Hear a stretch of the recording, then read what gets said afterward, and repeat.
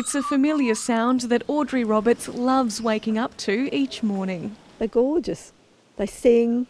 They're beautiful song. The grandmother has been feeding magpies in her backyard in Logan, south of Brisbane, for years. I think they're very intelligent and very friendly. There's two of the buggers there now. But her friend Rod Shaw, down the road, doesn't like them or the mess they make. When it rains, they come underneath and they sing their heads off and poo all over our furniture, so they're not welcome visitors here.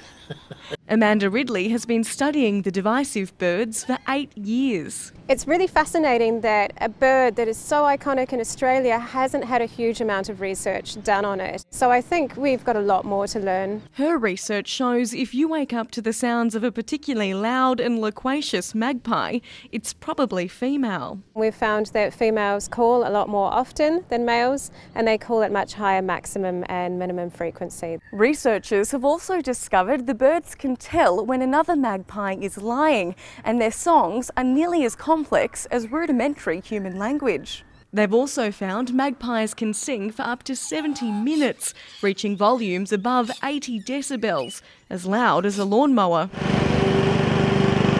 Love it or hate it, we'll be hearing the magpie song a lot more often, with breeding season kicking off this month. It means the birds will be swooping, so it's time to keep an eye out to avoid losing one. Breeding season peaks between August and September. Anna Hartley, ABC News.